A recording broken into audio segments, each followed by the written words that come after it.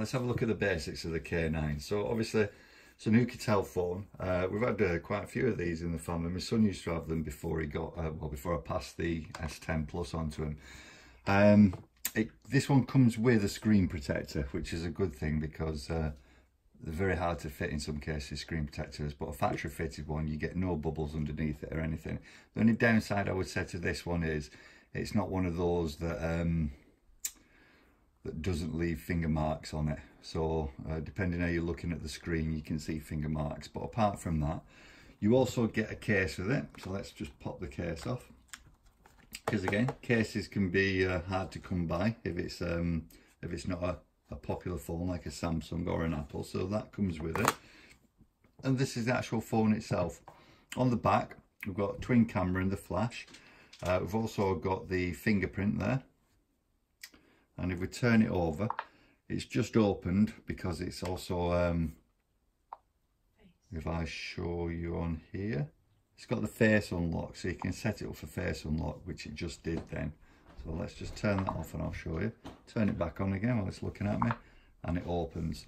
Or if I take my face out of it and I turn it and then use the fingerprint, it opens that way. So off, fingerprint, and there you go. So it's quite fast on both of those. Just pop it back into the case again and close it.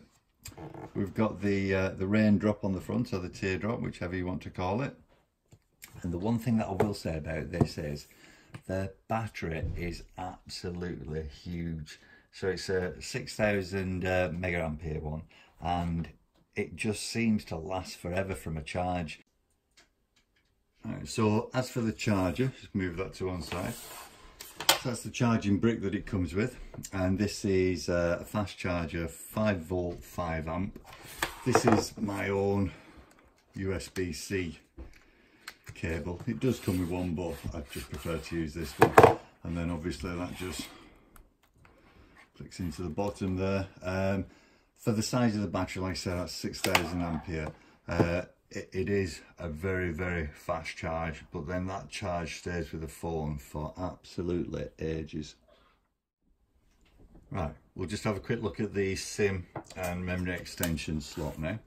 So you can't use one that doesn't come supplied with it unless it's one that's very long, like the one that does come supplied with it, because if you use any generic ones that are just lying around, what you will probably find when I get it is that when you put it in, it just goes in and it doesn't actually do anything. So you need the longer one. That goes in and then the tray just pops out.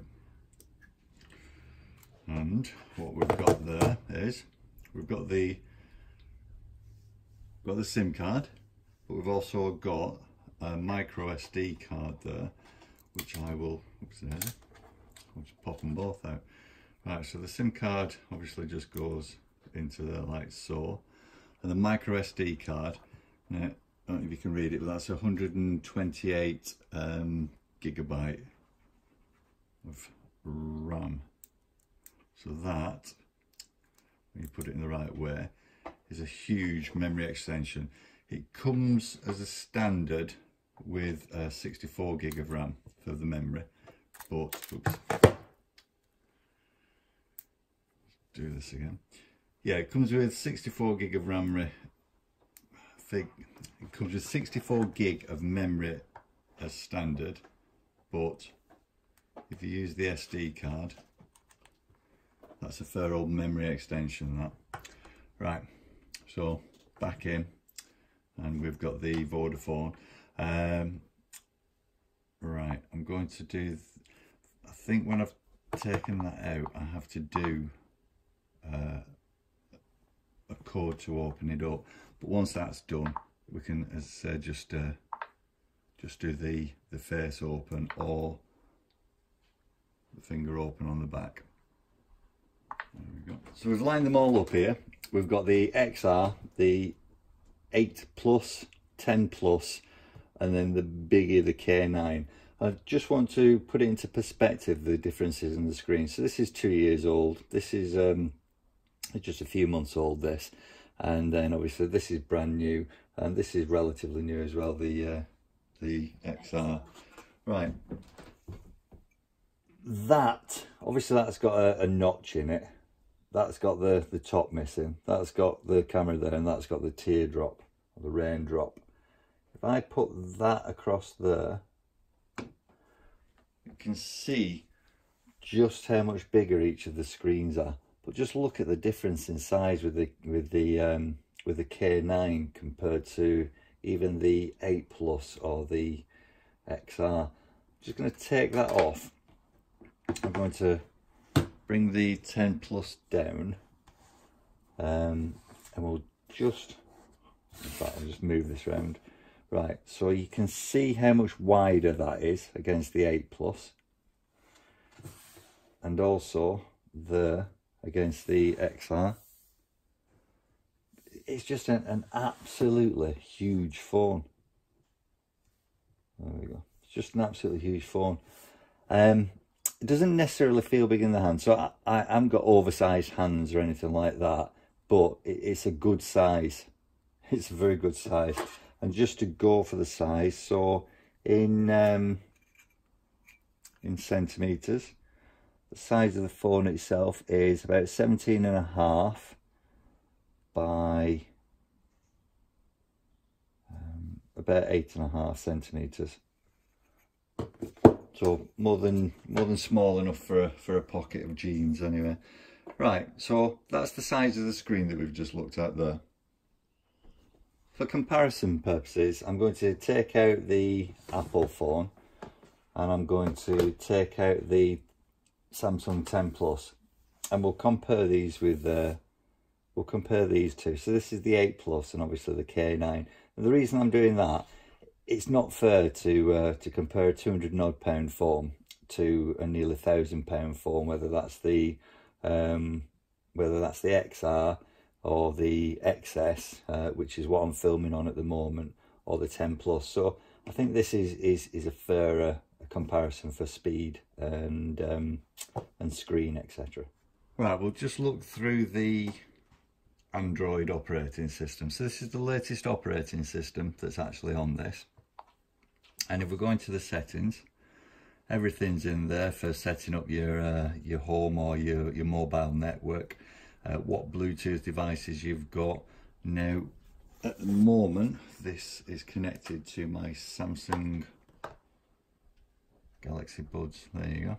It's connecting, and they're connected, and it even gives you the battery that's currently in the Galaxy Buds. So almost everything that the Samsung devices give you.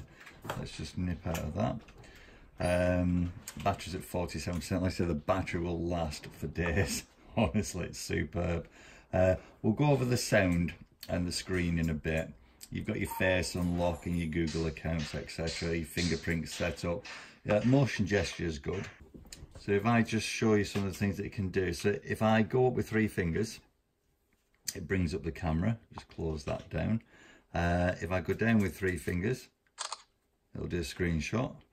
If I double tap the home, it locks it instead of having to press the key on the side. There was another one, but I've forgotten what that is. Let's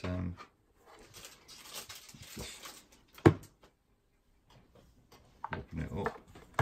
Go back into settings, gesture, motion. Oh yeah, so if I turn it over, it'll silence any ringing or anything. System motion, double tap to lock, 2-point adjustment for volume. So right, we'll try that. So when I'm playing the YouTube clip, the 2 fingers sliding up and down should change that.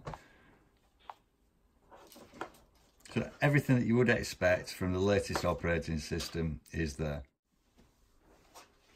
Right, so let's do some audio and screen. So we're going to open YouTube on both devices, the S8 Plus and the K9.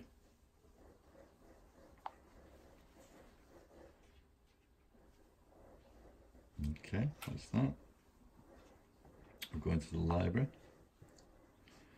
Right, so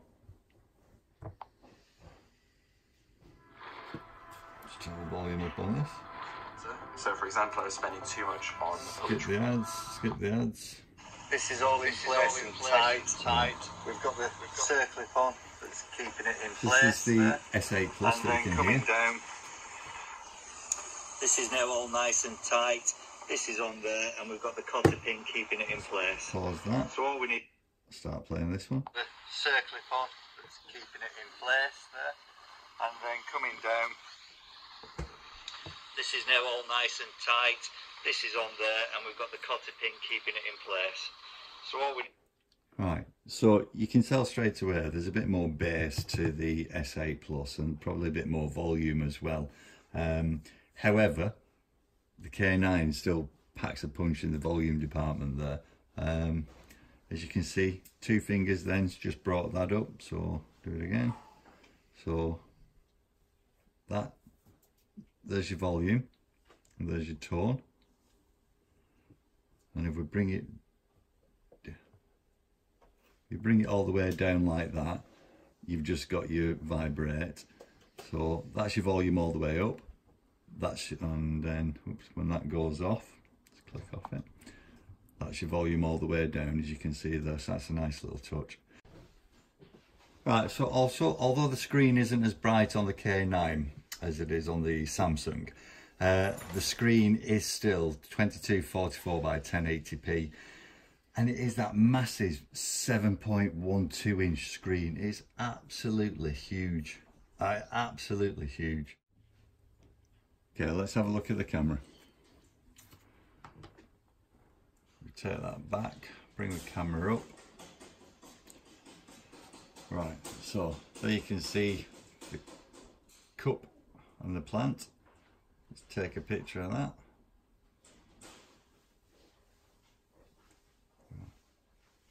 Let's take a picture of that, and then we'll zoom in on the plant. Take a picture of that.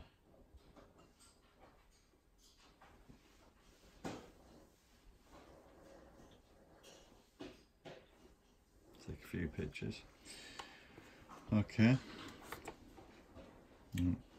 Let's go to photos. See what I took earlier. So. Yeah, here's a video that I took earlier.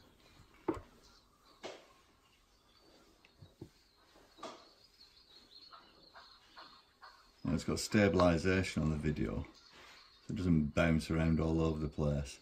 And it is quite sharp as well. Let's just go out of that.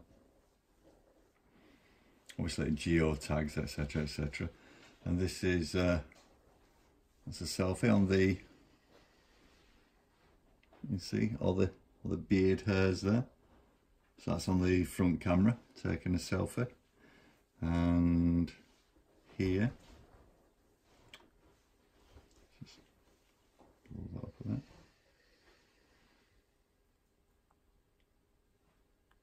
Not too bad. Lots to play with anyway.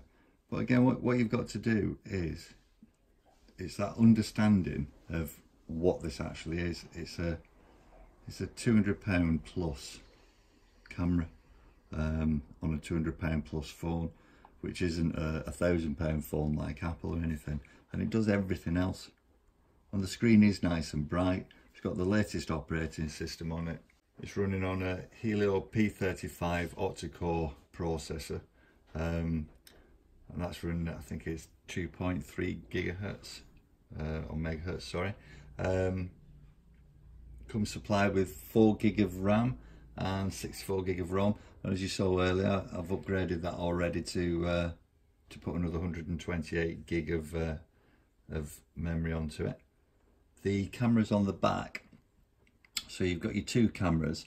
One's a 16 megapixel one, and the other one's a 2 megapixel one, with the one on the front being 8 megapixels, so that's fine for doing selfies. I mean, you saw the selfie, the quality of the selfie. I'm not saying that the person in the selfie was fantastic, but certainly the selfie was. And then these are all the apps that I've got on there. And obviously, if you've already got an Android phone, then it's easy to transfer all your apps and your settings across, and then download anything you've got from the backup. So that, for me, is an excellent phone. It's thin, it's not too heavy, It's a huge screen, and to say it's so big, it's not heavy at all.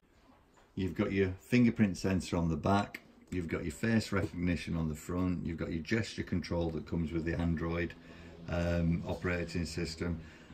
The camera isn't the best camera in the world, but it's not a £1,000 phone, and I can't stress that enough.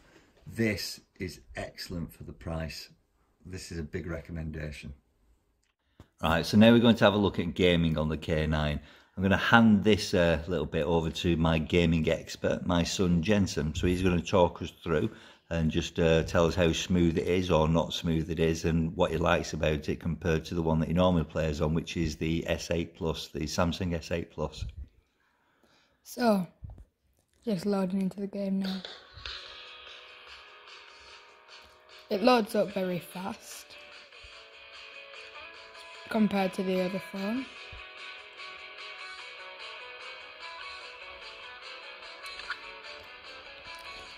Okay then, so it runs really smooth when you're looking for different arenas to play in, and it's very easy to use. What about the size of the screen compared to the other one, Jensen? It's really big, so I can get better angles with it. Is it loud enough for you? Yeah.